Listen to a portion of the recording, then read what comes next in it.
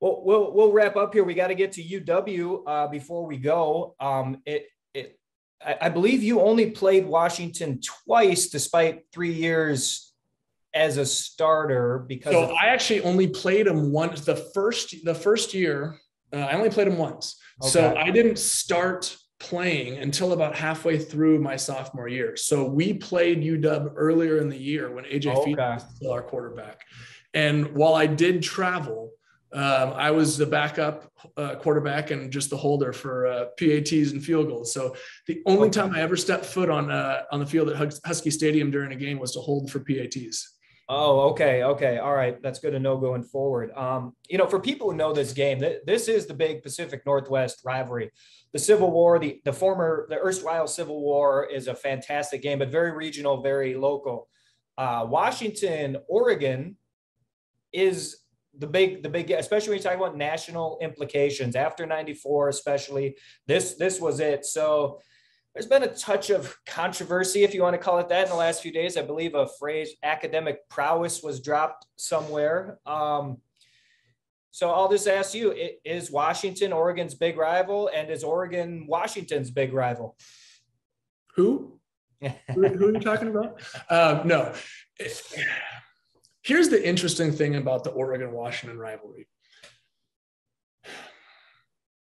If you use 94, the pick, as kind of the center point, as the turning point of this series, the 20 years prior to the pick, or the 20 games, I should say, because we actually lost Washington on the schedule in 01, which is what we were just talking about a second ago. I only got to play them once. Right. The 20 games prior to the pick, Washington was 17-3 against Oregon.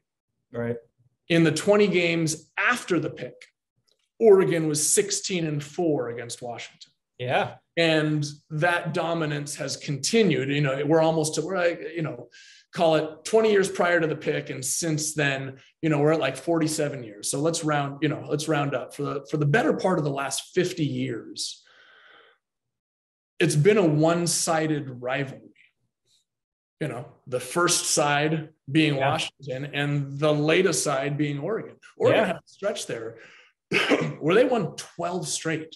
I mean, it wasn't even give me another rivalry where that has happened, right? Another rivalry in which two nationally prominent football programs have had that kind of disparity, right? That's the interesting thing I think about it. And I was lucky enough to grow up in that time of, let's call it 90 to 2000, that decade of where the tide started to turn. Yeah.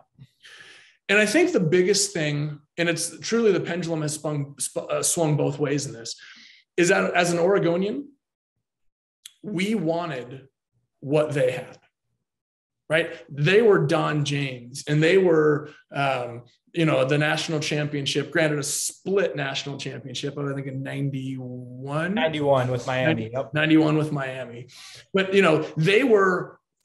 always watched them. I had to watch them in the Rose Bowl every January 1st. Yeah. And we wanted what they had, right? And for so long, they wouldn't even acknowledge that we existed. And I'll say for good reason, because if you play 20 games and you win 17 of them, every once in a while, the little puppy bites at your heels, and that happens. Right. But then things shifted, and Kenny Wheaton intercepted Damon Heward. And, the gangrene defense won it again the following year. And now you got a couple straight. And then Achilles Smith and Pat Johnson go up to Seattle and knock them off in 97. And then Tui and, the 6th ranked Huskies come down to Autzen in 2000, and we beat them. And during that time, there was still this arrogance that was perceived on the part of Oregonians, that they still wouldn't acknowledge us, right? They still wouldn't acknowledge that, not only are we beating you consistently now, but your program is falling. You lost Don James, you lost Jim Lambright, those days are gone. And now comes probation, and now comes the 0-12 season of Ty Willingham, and we're taking off. Yep. And so there was this time when we, as an Oregon program, were saying, hey, we're here, we're searching for national prominence, and we're searching for recognition. And the team that we always were watching on New Year's Day, that we were very evidently catching up to and beginning to pass, they weren't even acknowledging that we existed. Right. And that's what created the bitterness, right? That was, and like I said, the pendulum has swung the other direction. We were 12 straight against Washington. And now we're to the point where some of those Oregon fans who don't know the lean years, who have only grown up, in the last 25 years where, I'm going to guess 25, 27 years where we've won, 19 of those games. It's 19-6 in the last 25. There you go. Yeah. That's all they know. Right. And so now Oregon, those young Oregon fans are developing this sense of, help me with the word, confidence, gentle, sure, there you go. That works. Gentle confidence about this team that exists up north. Yeah. And so I think it's really interesting where for so long, Oregon and Washington have been the class, along with USC down south, but have been, at least in the discussion, in the class of the Pac-10, Pac-12, Pac-8 conference. Right. But very rarely have they actually been there at the same time. And it's created this huge disparity between the 20 years before the pick and the 25 years since, and you have this moment when Kenny Wheaton picked off Damon Huard on the 6-yard line and took it 94 yards up the sideline. And Jerry is screaming at the top of his lungs, and every Oregonian knows Kenny Wheaton's going to score. Kenny Wheaton's going to score. Kenny Wheaton, and that is the moment. I can rarely think of any other rivalries. And sure, there are great moments, whether it's,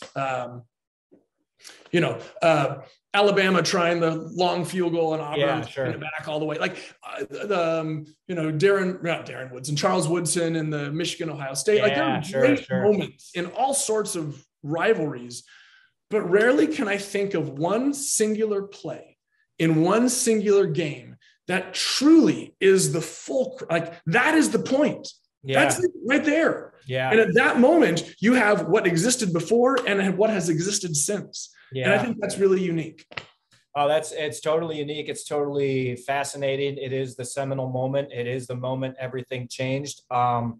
It's and you talk about the Pac-12. If the Pac-12 is going to get back into this conversation as it should, they also need UCLA back in the fray. When you talk about pre-1998, you had USC, UCLA, Washington were essentially the trinity of Pac-10 teams who sort of held the line against the Big Ten.